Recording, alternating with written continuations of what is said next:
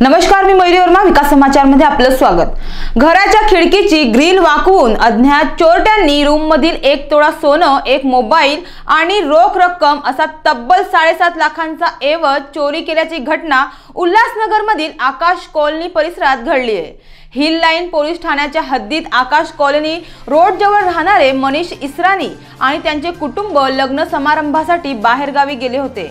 काही अज्ञात चोरट्यांनी त्यांच्या घरातील खिडकीची ग्रिल वाकवून घरात प्रवेश करून 1 तोळा सोनं, 1 मोबाईल आणि 7.5 लाखांची रोख रक्कम लंपास केल्याची घटना आज सकाळी पहाटेच्या सुमारास घडली आहे। आज मनीष इसरानी यांचे कुटुंब लग्नावरून घरी आले असता त्यांच्या घरी चोरी झाल्याचे समजले। या घटनेची माहिती मिळताच सहाय्यक पोलीस उपआयुक्त विनायक नराळे यांनी घटनास्थळी भेट दिली असून या प्रकरणी हिल लाईन पोलीस ठाण्यात अज्ञात चोरट्यांविरोधात गुन्हा दाखल करण्यात आला आहे। अधिक तपास पोलीस उपनिरीक्षक मोहन खंदारे करत आहे। पुढच्या बातम्यांसाठी तुम्ही पाहत राहा विकास समाचार, ध्यास ग्रामीण विकासाचा। नमस्कार।